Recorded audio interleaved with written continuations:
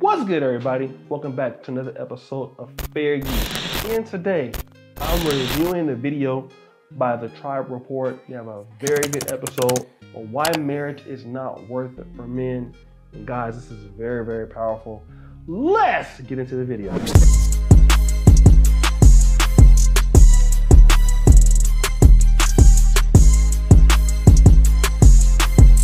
So moving on, we had a commenter under one of our videos. I don't see his name because I screenshotted it, but he wrote, "When I went through the family court system, my ex-wife went to court and said I was abusive. No evidence was needed. Her word was taken as fact, and she was given a 15-day protective order that said I could not go near her or our kids. So for 15 days, I was not allowed to see or speak to our children. When court came, I proved no wrongdoing. Proved that she lied. And did she get in trouble for her deceit? No. Instead, they said, have a nice day. Hope everything works out for you. So women can flat out lie and no consequences happen while the man gets his life turned over. Later years passed by. I again proved in court that my relationship with our children deteriorated solely based because the mother was manipulating our child. The judge said out loud, looking me in the eyes for all to see, I know your relationship with your child is non-existent because of the mother, and I am sorry. I hereby order the child remain with the mother for another 6 months." Wow. And again, guys, check this channel out, Tribe Report. They have some really excellent information. I believe this is a husband and wife team, if I'm not mistaken, but they're a really excellent show. Let them know that O'Shea Duke Jackson sent you.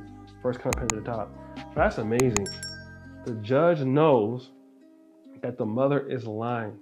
He even apologizes for it.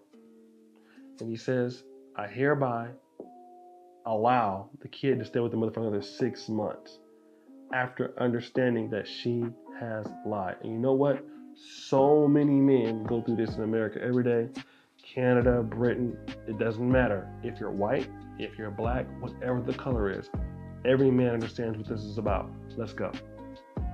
So I won and proved in court I harbor no ill will, while the mom did everything to try and destroy me, yet knowing that it still went in her favor.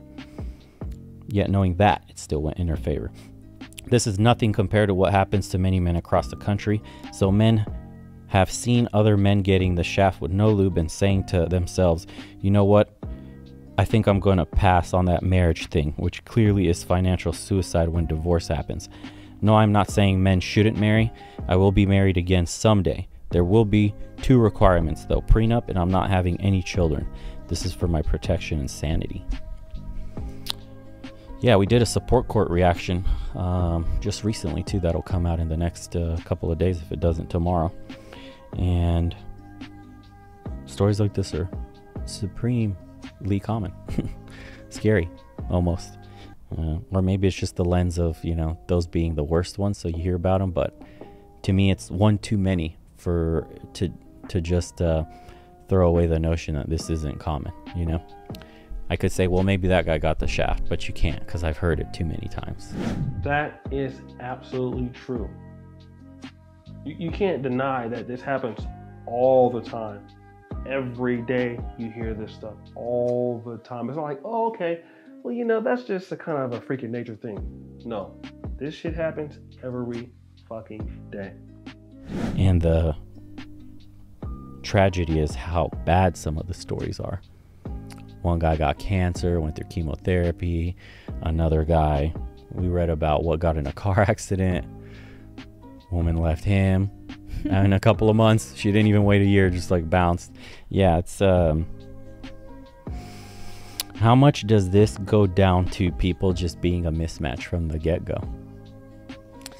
That's what I ask myself, you know, because once you're at divorce, that's like the end of the road. Right. The majority of couples are going to be separated even before they're divorced. Like, right. Divorce is just signing the paper. Mm-hmm. So it's basically the question is, how do you, 1, choose the right partner, 2, create a good relationship, and 3, maintain a good relationship.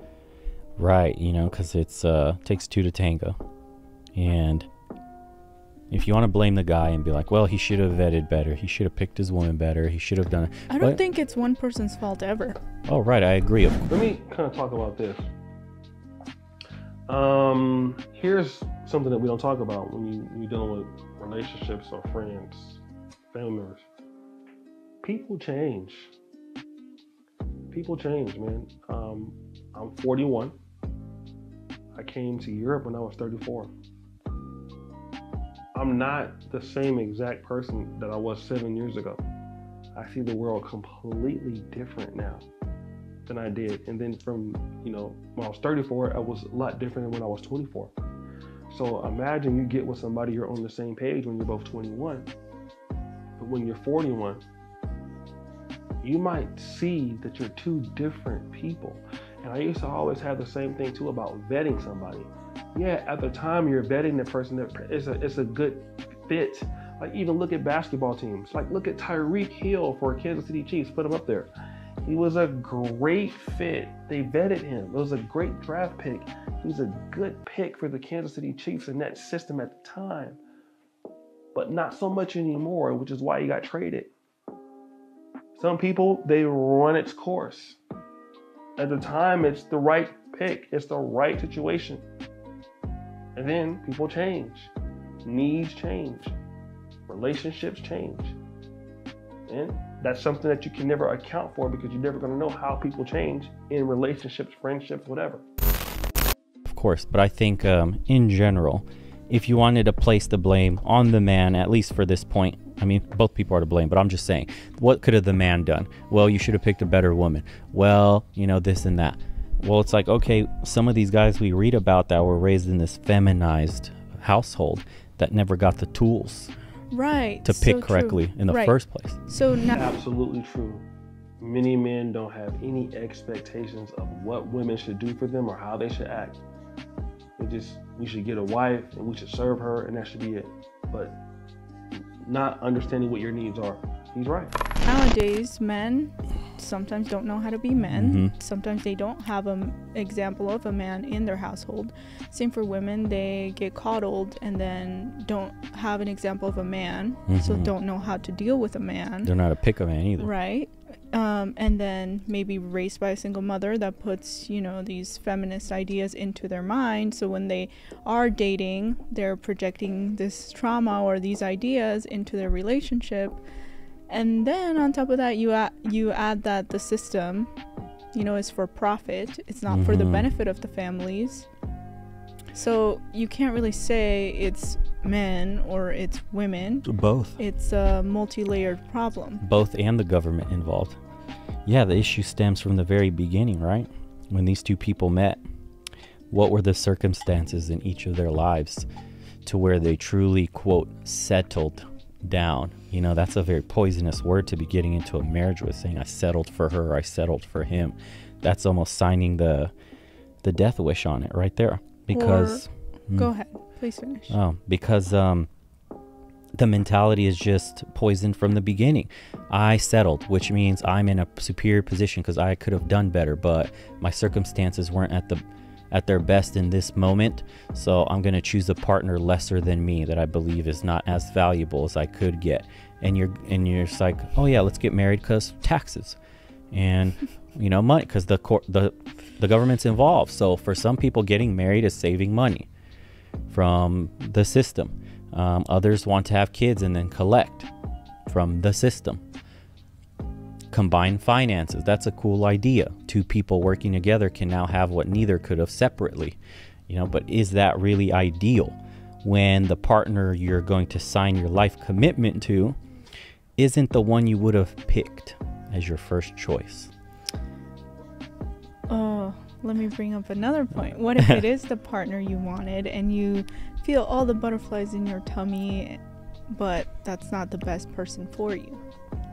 So really, what is the best criteria to choose a partner? For me, I think it's shared values. Firstly, knowing yourself, knowing what's important to you, your life, what are you not willing to compromise on. And I think a lot of us skip that step, especially a lot of us start dating very young. A lot of people get married like in their 20s. Nowadays? I think that's an excellent point. What are your shared values? What did this person see coming up? Okay. A lot of times values can be, it's the religion you're in, it's the socioeconomic background you're in. It includes education, it includes work ethic, it includes where you are on the top of the economic food chain. It includes, your commitment to family. All of these things are so important in dealing with mates. And sometimes you find people that are unequally yoked. But at the end of the day, it's very risky for men to get married today in today's world, because what do you get from the marriage?